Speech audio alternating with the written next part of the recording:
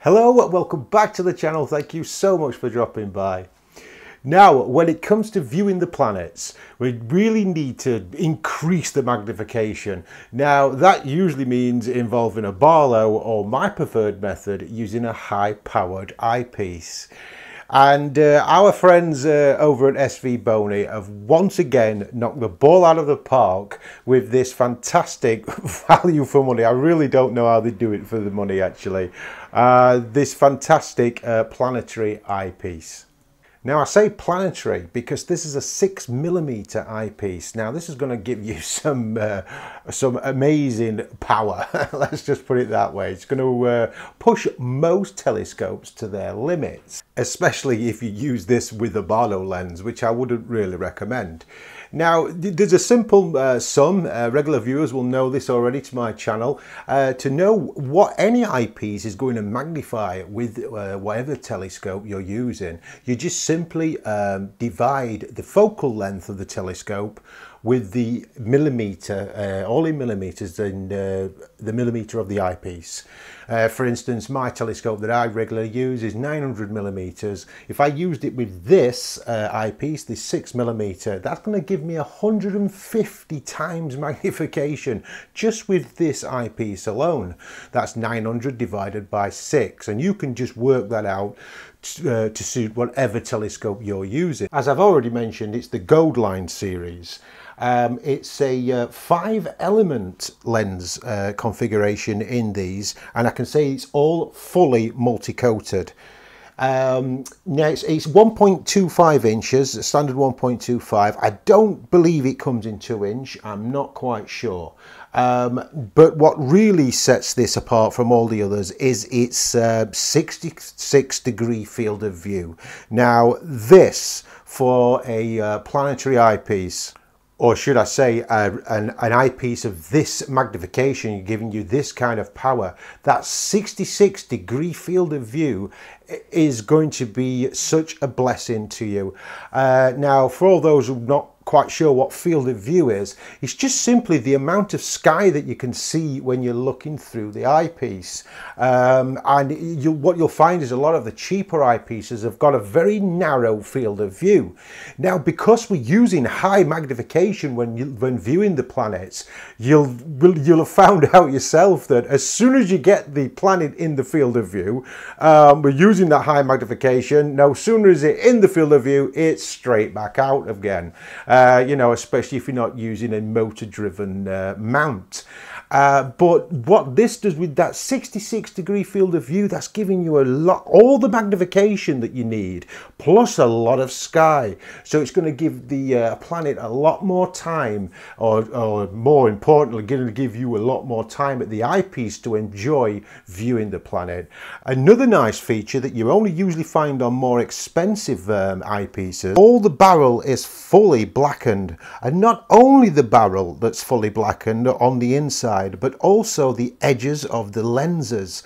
Now this is important. Again, like I say, you only usually find this in more expensive eyepieces. The reason they do that, they blacken the edges of the lens elements, and it's just all to do with light scatter, because whenever light passes through a lens, you're going to lose some of that through the edges of the lenses.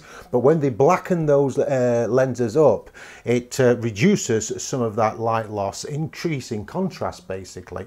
And of course, it does have a threaded barrel here to accept any kind of filter that you may want to put on it. Another great feature as well, to say this is such a high-powered eyepiece, is its eye relief. It's got a great eye relief, around about 16mm.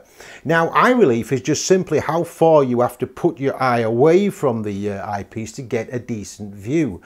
And a 16mm, especially for a planetary or a 6mm eyepiece, is quite a lot.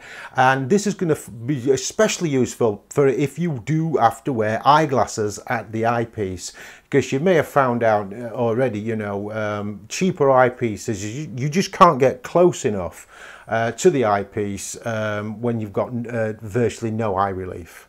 Now, the other thing I really need to point out is just how big this main lens is at the front here. Now, there's a lot of glass there. Now, if we just do a comparison here, if I just now, this is exactly the same eyepiece, if you like. Now, this is a 6mm Plössl eyepiece. But if we just compare the two here, I mean, it's quite, look at the difference in that. And I can honestly say this was my go-to planetary eyepiece, but the eye relief on this Plössl is absolutely non-existent. And as you can see, something else I forgot to mention on the Svbony one, it does come with this nice retractable eye cup as well.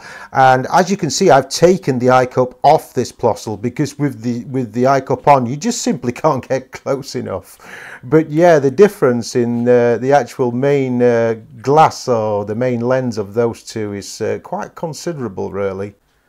Now, of course, the views. I've not mentioned the views yet. What does this thing actually perform like? Well, I can say stunning for the money. I can't believe it. Now, I'm not going to flash pictures up. Pictures really don't do telescopes or eyepieces any justice whatsoever.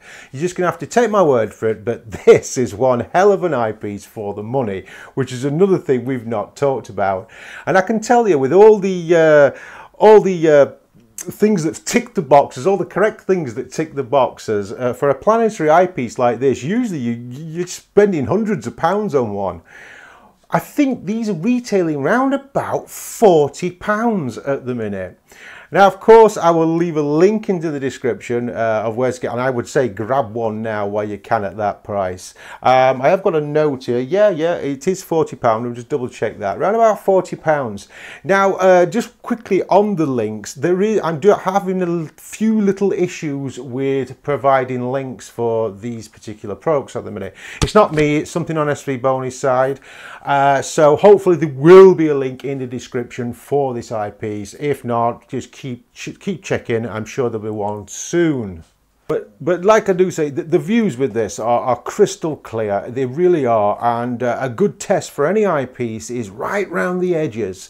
And sometimes you'll get like stretched stars and and false colour can be something else that comes into it. And I can honestly say little to none of that was noticed when I was viewing through this. Another question I often get when I'm reviewing eyepieces is, will it work with my telescope? I have a such and such a telescope. And to be honest with you folks, these kind of eyepieces are designed for entry-level telescopes, and not that you can't use it with the big expensive telescopes, of course you can, and it will work with no matter what telescope you've got. And like I say, for all the years I've been doing this hobby, I've never had an eyepiece that's not worked with a telescope, so I'm sure you're going to be fine on that side of things.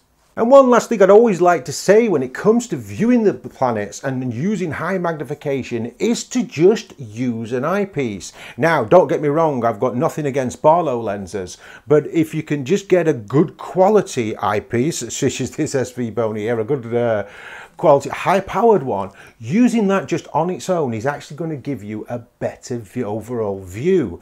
And this all goes down to what I talked about before about light scattering, because whenever you put light through glass, you lose some of it. And of course, when you're using a Barlow lens, which are sometimes 2, 3, even 4 elements in a Barlow lens, plus the elements in your eyepiece, you are losing such a lot of light. So just using an eye-powered eyepiece on its own will give you the best light gathering capabilities of your telescope when using high power. So there we go folks, the Svbony Gold Line 66 degrees 6mm eyepiece. Wow, that's a mouthful. And I would highly recommend grabbing one of these as quick as you can. Well, that's it for another video folks. Thank you so much as always for dropping by. Don't forget, like, share, subscribe if you haven't already. You never know, that next video might be just that one you've been searching for. Well, in the meantime folks, take good care of yourselves and I will see you on the next one. Bye for now.